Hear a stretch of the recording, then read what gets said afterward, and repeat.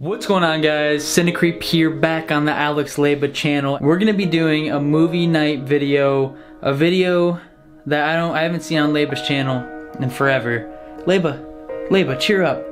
This is a video about a movie that you really like that I've never seen. It's a movie you like. You gotta cheer up, smile. Leba, What? please, if you cheer up about doing this video, I will go out right now and I will get you some McDonald's.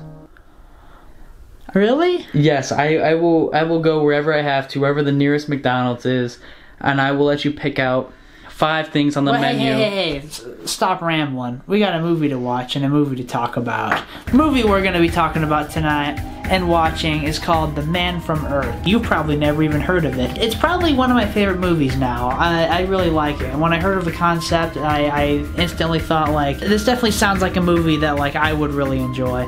And I watched it and I really enjoyed it. And let's talk about the copy you have. It's signed. The Blu-ray I got is autographed by the whole cast. Well, not the whole cast. The director and some of the characters in the movie. Not the main character, which I would love if it was autographed by him. And not Tony Todd, which is kind of sad. But do you know anything about this movie? I don't. I was just gonna say, tell us something about the movie, because I don't even know what I'm getting myself into. Well, the whole damn thing takes place in one room. And I know that's your favorite.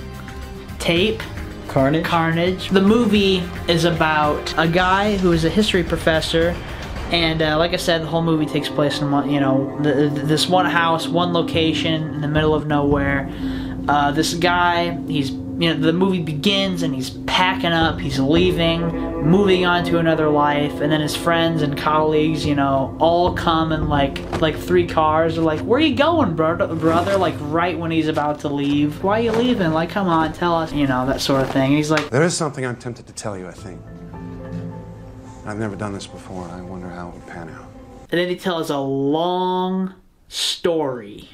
So I'm in for a story time, basically. Oh, no. And the movie's actually written by a man named Jerome Bixby, who was actually one of the original writers of the original Star Trek series and the Twilight Zone. He died in '98. He came up with the idea for this movie in the 1940s. Okay.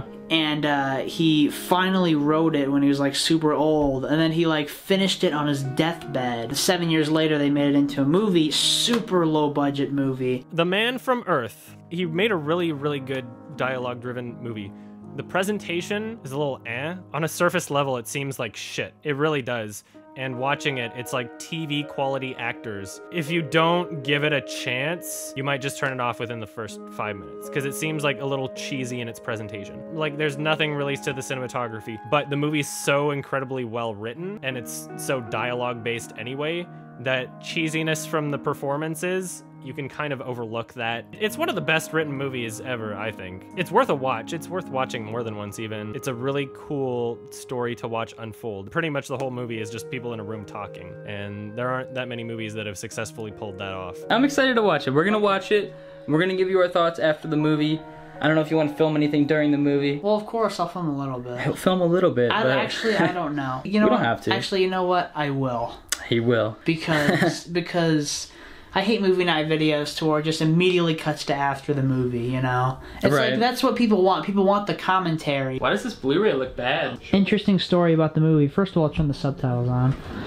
Second of all, the movie was supposed to be filmed with like really good, like I think 35mm cameras or something like that. But then something happened to where they couldn't get them, so then they had to film the movie on DV cameras. It looks like a DVD. I've been deceived, Leba. I've been deceived. I'm sitting here expecting a Blu-ray, a 1080p disc, a Blue Rizzle. Yeah. And what I'm getting here is a very low quality DVD. But let's watch the movie, because it looks like things are going on I should pay attention to, possibly. So the movie was shot with crappy DV cameras. It really sucks because like the script of the movie is so good, with like the camera quality, acting, directing is basic, but the script, in my opinion, is one of the best scripts ever written. So it's kind of a mixed bag with this movie, and if the camera, acting, directing, and all that other stuff would have been so much better, then this could be like one of the best movies ever made. He kind of looks like a young De Niro from Taxi Driver, but kind of not at the same time.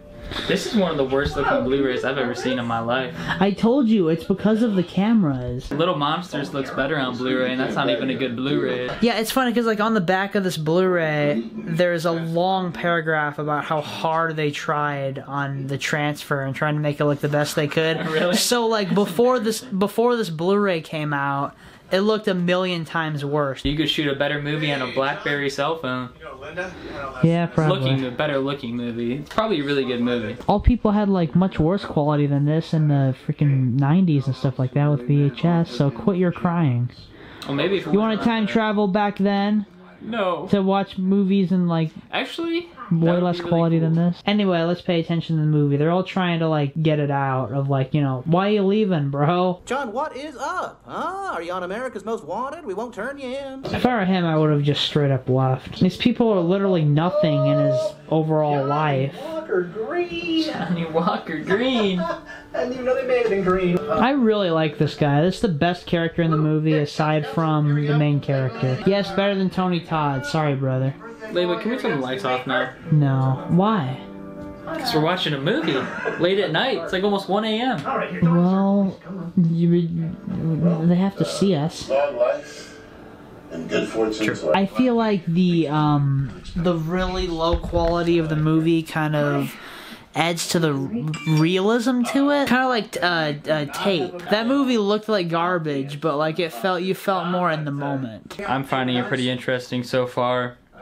Good dialogue. At first when it started, I thought it was like cheesy, looked a lot like a, you know, made for TV type of movie. Yeah. But as we're watching, it's getting interesting. Very good dialogue. I feel like I've seen some better movies though, with the similar, you know, in one room kind of thing, like Tape, for example. We forgot to mention 12 Angry Men. 12 Angry Men, yes. Josh, could you finish the video, please? I'm so tired. Leva, your feet smell. Holy shit. Can you cover him up under the blanket just for now? Next question. No, come on. Come on, John. Leva. Oh! Holy shit! What? What are you doing? Cleveland is a tough neighborhood, okay? We're not in Cleveland. We're outside of Cleveland. Yeah, well, we're close enough. It's the most dangerous city in the world. Did you look that up? Yeah. Oh shit. Anyway, watch this movie. The most epic reveal in any movie is coming up.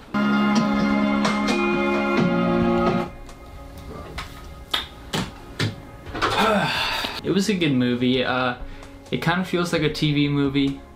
Besides some parts, the dialogue is really good. It's interesting. It was good for what it was. It has a short runtime. If you want some really good dialogue, I'd check it out.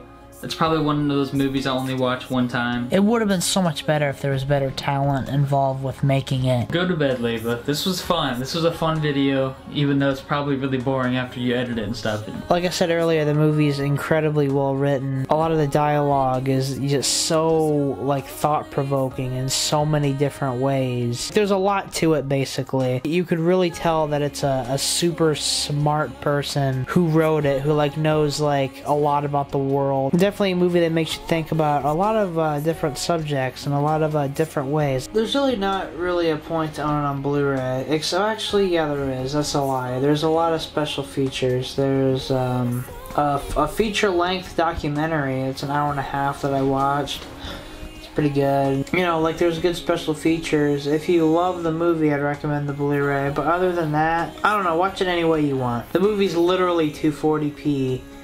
So whatever, just watch it in 240p, I don't give a shit. But make sure you're watching this video in 4K. It's so freaking sad that this YouTube video has better quality than this entire movie. Like in terms of video quality. So if you shot the movie with this camera, it'd be better than this. Yeah. Damn. Literally, that's so sad. Alright, Leva needs some sleep. Let me close off this video for him. I don't feel like too much happens and very predictable ending. I mean, even though it tries to twist a little bit, it's still very predictable. It's alright for me. I'd give it like a 3 out of 5. Thank you guys for watching this video. Follow Leva on what? What can they follow you on? This YouTube channel, and Instagram and Twitter at Lebonimus, and Snapchat at Leba with 5 A's. Leva's asleep right now. Like, this dude's passed out, sleeping. He's sleeping with the movie, actually, right next to him. So he really loves this movie. I thought it was okay. Yeah, I don't know. I don't know what else to say. I feel like we should have filmed this when he wasn't, you know, fresh off of a 5.5 hour drive. Goodbye.